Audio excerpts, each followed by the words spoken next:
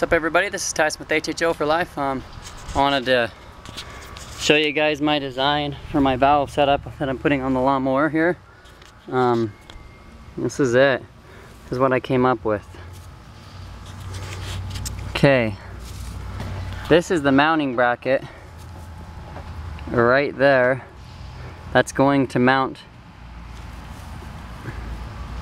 to the lawnmower right here, where you see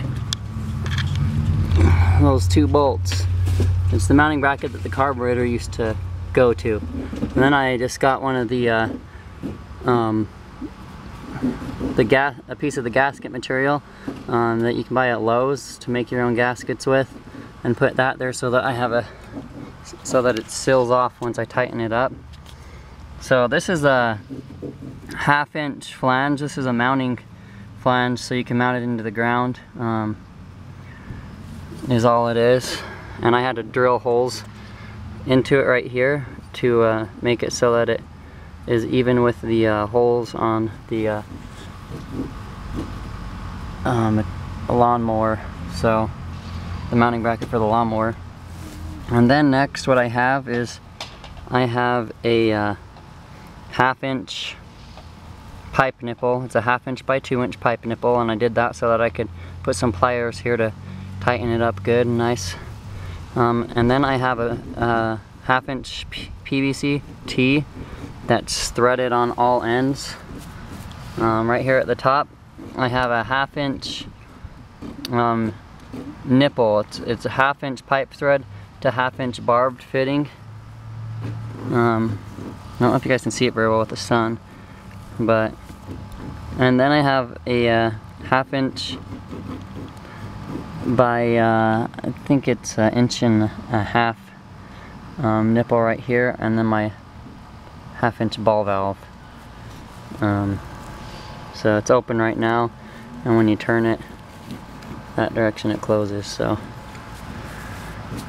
that's what I have. I'm gonna mount it up here.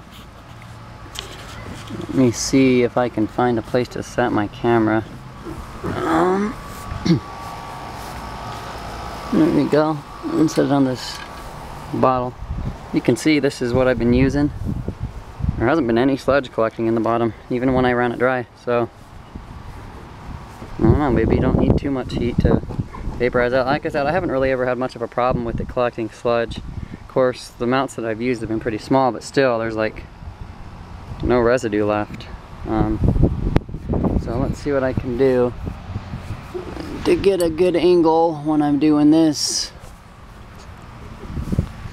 I don't know if this will work or not, but I need a camera holder. If I had somebody to hold my camera, then that would be much better. But it's not to work for now.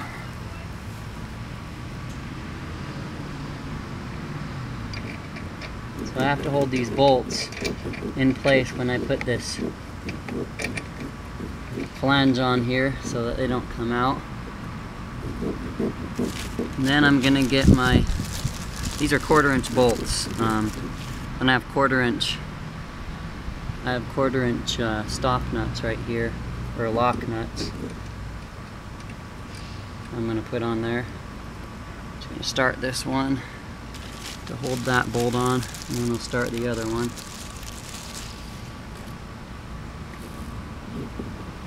So it's gonna be a little bit more of a booger. It's such a tight space. There we go. Alright, now it's time to tighten her up. Got my good old trusty ratchet here.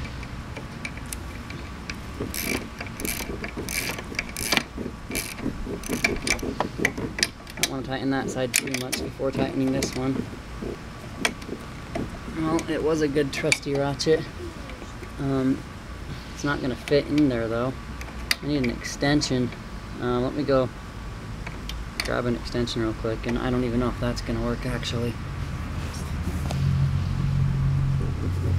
Yeah, we'll see what we can do to make it work. I'll be right back.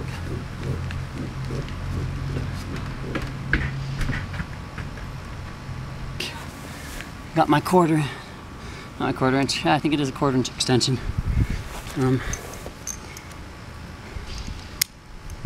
So